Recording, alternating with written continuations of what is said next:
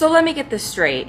Instead of calling me and making an appointment, you went to your dad's closet and found a sword that's been sitting there for God knows how long and decided to cut your own hair with it? Yes.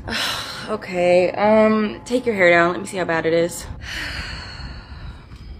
Don't worry though, I can totally fix it. Let me just take a look and oh my God. Is it that bad? No, it's actually perfect. It's even everywhere. You said you just did this in one cut? Yes. Okay, I'm gonna need you to show me exactly how you did it. Well, I just grabbed my hair, put it to one side, closed my eyes, and then... You closed your eyes? Yeah. So you're telling me you took a sword that's like the length of half your body and just blindly whacked at your hair? Yeah, pretty much. Wow. That's talent. Hey, have you ever thought about being a hairstylist? What? Do you have any idea how much money you would make if you could finish a perfectly even haircut in less than a minute? Cha-ching! Oh, well, being a hairdresser sounds great and all, but I'm kinda busy saving China, so... Well, can you teach me how to do it?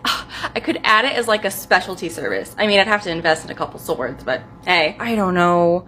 Have you ever been held a sword before? Had you before you gave yourself a bob? Good point. Okay.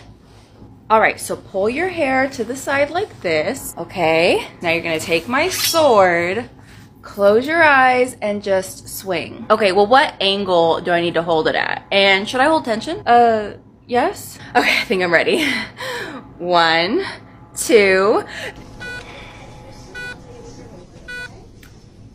At least your hair looks nice.